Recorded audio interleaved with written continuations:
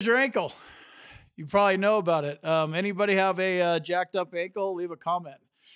Do you have a VA rating for your ankle already? Are you working on a VA claim for an ankle injury, ankle instability, something like that? Let me know. Let me know if I'm talking about the right kinds of topics. So, if you sustained an ankle injury on active duty, you may be eligible for disability benefits. Um, if you had an existing ankle injury before you went in, um, that may be another thing that you can claim.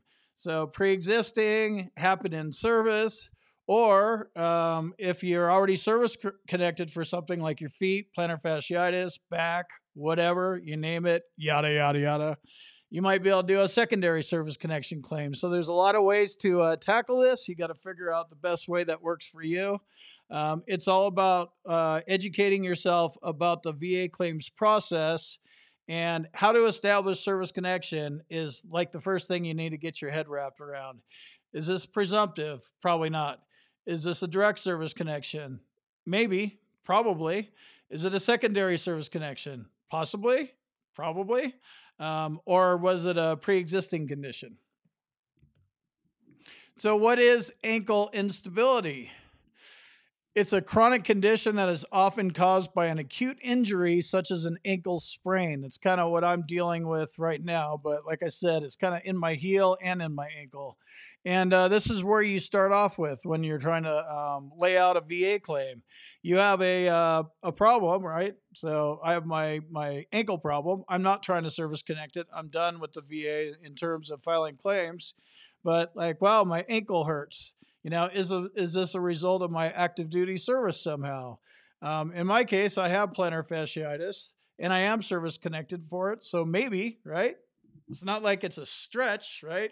Plantar fascia tissues here, ankles here. It's not a very far leap.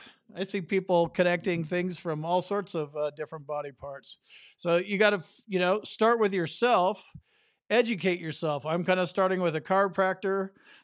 You want to go to a regular doctor, x rays, MRIs.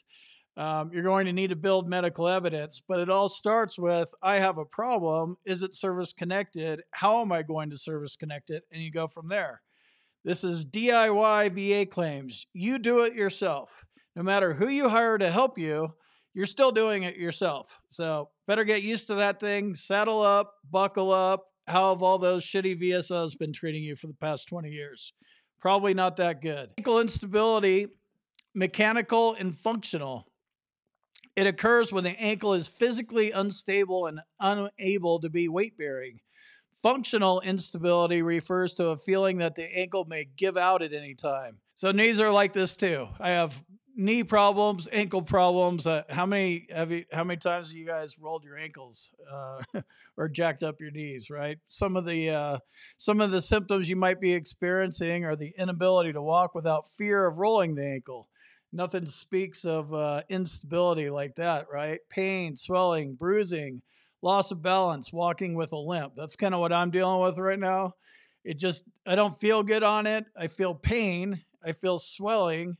I don't see bruising, but it feels like a bruise. So I'm, going to go chase this thing out. And I've been seeing a chiropractor for a while, and he's actually doing adjustments. I think they're called I think it's called the calcaneus.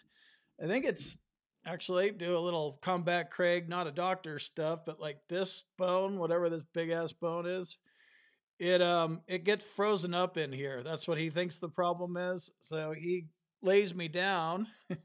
Guess you can't really see that, and he's doing adjustments and trying to get my ankle to unfreeze and the ball of my foot, whatever's going on in my heel.